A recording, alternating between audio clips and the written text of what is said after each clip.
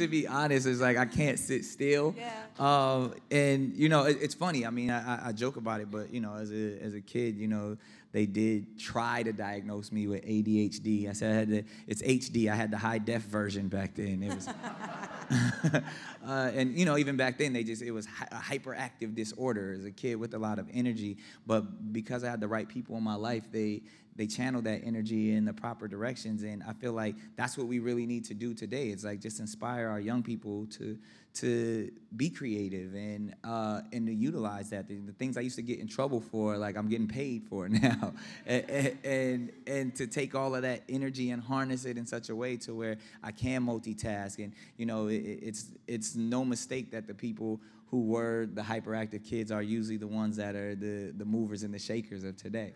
Wow. So take me back. You know, we talked a little bit about Radio Shack and everything. Take me back to, you know, your first break or that first moment when you're like, okay, this is what I'm making this. I'm going to be the entertainer. Yeah. I would say, I mean, I started off in the church.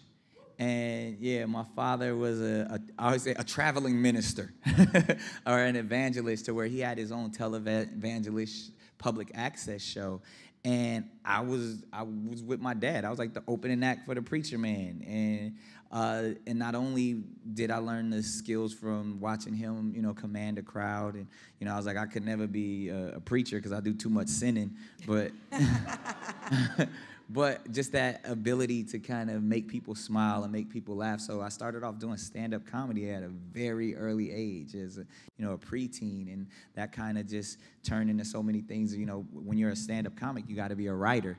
And so I started writing in material and scripts and stuff, you know, while I was even still in high school. It's too funny. I tell people I was getting D's in my language arts class, but I was employed as a staff writer at the age of 17. So I learned the craft and fell in love with writing. And everything from, you know, my music to my poetry to writing scripts to creating television shows and films, it's truly my passion. So that's where it all started for me, from comedy as well as, you know, writing everything. I think I wrote my first song and first poem when I was like 8 years old. So I think that's kind of what I was put on the planet to do.